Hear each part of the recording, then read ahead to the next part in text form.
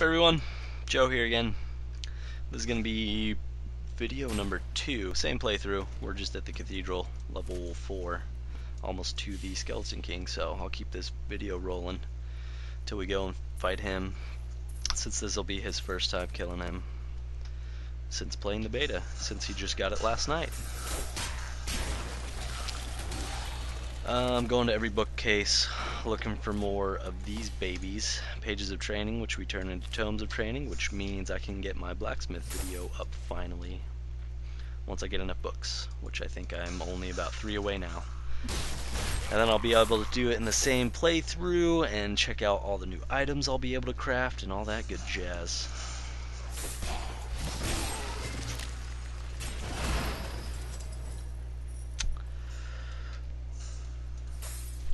I wish that dash was longer. But it does come in handy if there's a mob around. I switched my primary skill over to this one because I like killing things quickly and efficiently, and this one does more damage per hit. It doesn't target as many enemies at the same time, but it kills them faster, so I prefer this one. Hopefully a hairy situation up here. Come on, come on. Ooh, didn't see that coming. I died a little bit earlier. We encountered some special zombies with Molten or Fire Enchanted, one of those. I don't remember which one. But when they died, they like to leave these little balls behind that explode, if you haven't seen that before. And we killed a couple of them all at once, and boom, I died. Fiery explosions all around me equals my death. But he revived me fairly quickly. Ooh, level 10. What does level 10 mean? Passive skill slot. Let's see which one I want to use here.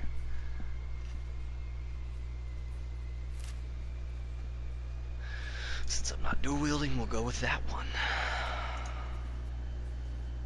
I got... that's it. That's it. Just some passive skills.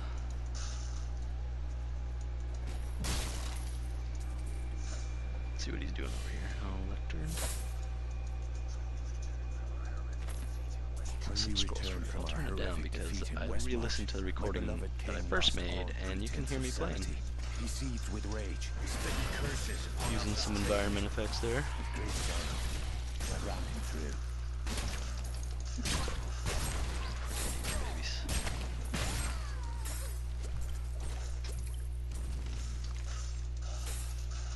Do do do.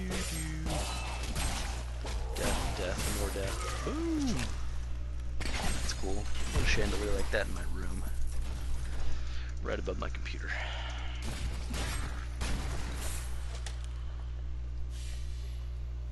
Fiery furnace of death. I don't know if I'm going to release this video or not, because there's really not much new stuff to talk about. I didn't get very many new skills, or any new skills at that.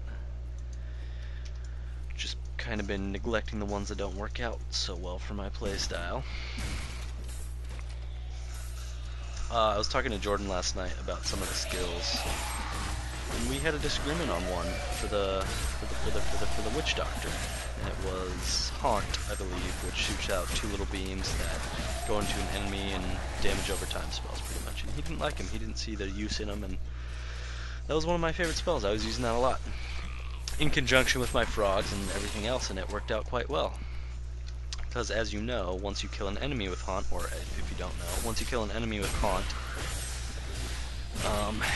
if the spell isn't done yet, it will jump into the next enemy. So if you get a new group of enemies, you just cast Haunt on all of them and pump out some frogs, and it's just death everywhere. So I don't know, that was kind of my play mechanic with him. I don't know what angle he was going at it with, but I dug it quite a lot. So, if they ever get around to making any other videos, we'll have some different perspectives on some of the skills. Some people like more skills than others. I tend to like the ones that do the most damage, kill things the most efficiently, and keep me in the fight and killing stuff. It's just my playstyle. That's how I roll. Boom! That's very effective. Jordan just got his new computer set up. he just put it all together. He's gonna have his cousin double check, make sure everything's plugged into the right port and everything, and then he'll have his new machine up and running, playing this beautiful Diablo 3 beta, and hopefully he'll get some videos going. He's gonna join me for the lore video. We were gonna do that last night, since he has more insight than I do, and he made some connections that I did not, so he's a valuable asset to have around when it comes to lore videos. But the whole website fiasco and all that, I wasn't able to record it, as you know. A little chest event here, page of training, beautiful, I love it.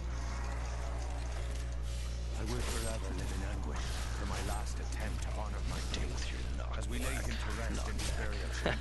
He manifested as a hideous skeleton demon. So yeah, he'll have some videos. I know Ken was working on some videos. No idea if those will ever see the light of day. Let me check my map here. We could go this way. Dan's actually online right now, hopefully making some videos. I would whisper him and ask him if he is, but I wouldn't be able to see his response because of this stupid chat bug. Spelled chat wrong, by the way, where I can't see anything I write or anything anyone else writes. I'll check the forums after I make this video, after this little playthrough here, and see if that's a known bug, or there are any fixes. Are there any fixes for it? I can't talk today. I haven't eaten breakfast yet. I have so much to do today. Eat breakfast, make some videos, edit them, upload them, go drink some delicious beer, eat some delicious food, partake in some ridiculous festivities, which is actually going down in about 20 minutes. So I'll probably miss the bike race, but I'll still get to eat some good food, drink some good beer, and enjoy some good music, hopefully. Take some pictures of some silly costumes. If you don't know what the hell I'm talking about, go listen to Monk Video 1. It's all in there. This is just filler till we get to the frickin' Lich King. Why do I always call him the Lich King? Just to piss off everybody that hates WoW, I guess. The Skeleton King. Just till we get to the Skeleton King, find his raggedy ass corpse, dispose of him, pop his body for some beautiful loot. Why don't I have a frickin' companion out yet? Me and Dan were talking about these little here companion things, and I'll bring this up again if I remember in the companion video that we're gonna make, where we go through all the ones. I got a little snake here. We were tossing around the idea of permanent companion scrolls. Basically scrolls that aren't one-time use, they're multi-time use with permanent companions. Knockback, excellent. Little special edition ones, maybe for attending BlizzCon or doing some, I don't know, Blizzard competitions, all that type of jazz. When in doubt, follow the glowing giant hole in the floor. What they would be like kind of little pets. Be cool if you had a little mini Diablo 2 pet. Diablo from Diablo 2, like they did in WoW. Pardon my yawn. But seeing as this is a Diablo game, they probably won't do that. But permanent pets, thoughts on it, I'd like to know. I think it'd be a cool idea. And your thoughts in general on the little companions that go run around and pick up gold for you, if you think they're don't really fit the Diablo tone. I want to know. When we have our site back up and running, you can let me know. Until then, hold on to your feedback. No, I'm kidding. Until then, post it on the YouTube. Oh, I really hope we find the Skeleton King quickly. Cursed by my once beloved king. Evil gnaws at my bones, and I cannot risk putting my beloved. I'm no Force. Should I fail to contain him? I got to meet Force at the Diablo 3 media event. He's a very cool guy. One of the coolest guys I met there. I haven't gone into depth about my BlizzCon experience, so... or not BlizzCon. BlizzCon hasn't happened yet. See how tired I am? My Diablo 3 media event experience. So I'll go into it now. It's good filler until we find the Skeleton King. I had an incredible once-in-a-lifetime experience up at the BlizzCon HQ, meeting some of the staff and at dinner. First guy I met was Ryan. Very cool guy, because I got there super early, because I didn't want to have to deal with traffic and whatnot, since I'd be driving up there from San Diego too. But it only took me about a half an hour, so it wasn't bad. Turns out I was there about an hour and 15 minutes earlier than the event was to be started, so I met Ryan. He let me in the lobby where I was able to run around and take some pics and check out everything, which was freaking amazing. So glad I got there early, because if I would have got there at the same time as everyone else, I wouldn't have been able to get the same experience and check out the lobby while I was the only one there and take pictures of the gallery and everything like that. And then once everybody showed up, they shuffled us all into the theater where they had a pretty sweet presentation for us. I sat right behind Jay Wilson and Chris Metzen, which was crazy. I recorded the whole thing, and in the audio you can hear me freaking out. I'm like, I'm sitting right behind Jay Wilson and Chris Metzen. I was pretty excited about it. It was cool. Who was first to get up? I don't remember who was first to get up, but whatever. They went through their spiel. Then after that we had lunch. Some little sandwich dealio. Wasn't too impressed by it, but they had a cool little setup in there. They had a portrait of Deckard Cain and the Diablo 1 Tristram music playing, and then Bash came down and sat down, chatted with me after lunch for a bit, and then shuffled us to go play the actual freaking game, which we only got about 15 minutes. Then I think it was either a tour or the first community Q&A with Jay Wilson happened. But anyway, I don't remember which event happened first, but I think it was the tour. Took the tour of the campus, sacrificing valuable playtime, but it was so worth it. Got to see the Diablo 3 development area, which was freaking cool. They had their own little staff lounge with a giant TV and a Xbox 360 and all kinds of cool stuff in there. A bunch of art, a giant Diablo rubber suit, which I guess was unveiled at some BlizzCon, and then their curator actually found it in a box after they moved to their larger campus. Found it in a box somewhere and was able to take it. Of course we go the wrong freaking way. Was able to take it and put some lights into it and mount it on a pedestal and all that. So I have a picture of that. I don't know if I'm actually able to release the picture, but I don't see why not, because they had some moments where it's like, okay, cameras up, cameras down, cameras up, cameras down, and that was one of the cameras up. So I'm pretty sure I can release the picture if anyone's interested in checking that out. I got some other pictures of the Diablo 3 development area and all that good stuff, all the artwork they have hanging on the walls, everything like that. So yeah, after that we got to sit down with Jay Wilson, and of course I picked the seat closest to him. He was on my right hand side, my right hand man. Cool experience. Sat down and chatted with him for, I think it was a half an hour or an hour, with everyone else from all the fan sites and all that. And then after that we got more hands-on experience with the game. I was recording all my experiences and everything like that. And then after that, I think that was the end of it. No, it was not the end of it. We got our final Q&A with Jay Wilson back in the giant theater, which was pretty cool. That one was an hour and a half or an hour long, one of those. And Bash was sitting in on that. And he came in on the first one too. Here's a cool little event for you. To see Lockdown and kill King Leoric. Keep your distance from him. This burden is mine to bear. May death bring peace from your madness, Leoric.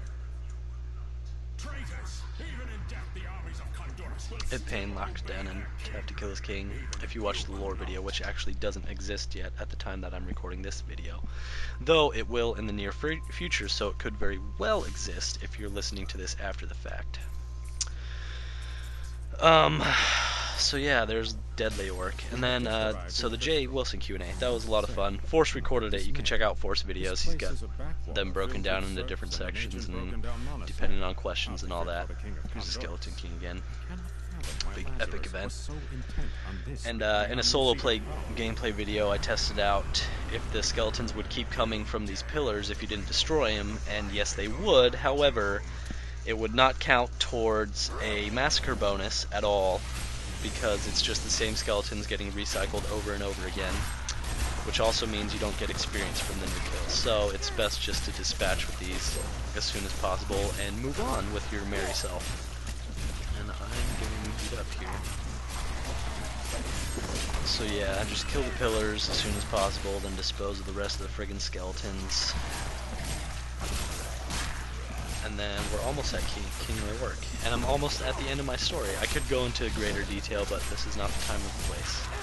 If anyone's really interested in that, I'll make a show about it, maybe, while I just do some background playthrough. So yeah, I had the J. Wilson Q&A playthrough, which I recorded on my camera, but Force was closer, and he had some fancy new camera that he bought for the event, so his video quality is much better than mine. I didn't see the point in uploading mine. And then after that, we got to go out to dinner with some of the other Blizzard employees from the other areas, and Jay Wilson himself. I sat behind a very nice gentleman, super cool guy, just had new twin babies that he was ranting on about, and I sat with Ryan too, had a delicious steak and shrimp dinner. Had a few beers with Bash before that, and yeah, all in all, had an incredible frickin' day. I got to meet Sixon and Force, both very cool guys. Force, just, you could tell, he was the one out of everyone else there that you could tell was just as excited as me to be there. I mean, Sixon had been there before for some of the other events, StarCraft 2 and whatnot. To him it was old hat, and it seemed to most of the guys there. I sat across the table at dinner with another guy from Game Informer, and he said, yeah, I've been used to it, and he made a comment that it was kind of cool to watch me and like the excitement of people who had never done that before, and just kind of feed off that. He said it was really cool to see, and it was such a cool experience. A little kid in a candy shop the whole time. So yeah, met some cool guys, met Force. Force was cool, Sixon was cool. Everyone was freaking cool, man. It was just so awesome. Such an awesome experience. Couldn't believe it. And we're coming to the end of our video once we kill this little schlub here. I bet we work. The one thing I do want to note for this video is you'll see once we kill him. In the playthrough on campus, his throne actually opens up to a little staircase that leads down into some gold chamber full of magical loot. I'm just kidding, I have no idea what's down there because you couldn't go down there in the beta playing on the campus. But yeah, his little throne opens up and there's like a little glowing blue pit that you can't go down, but in this version, the public one that they released, they actually took that out. And once you kill him, it just ends. You can still play the game and everything like that, but yeah. Oh, sorry, I'm stretching. Good morning stretch.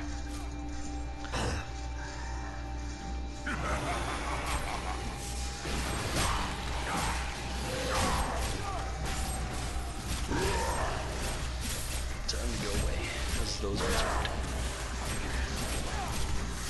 That's right, summon your little minions. Pansy.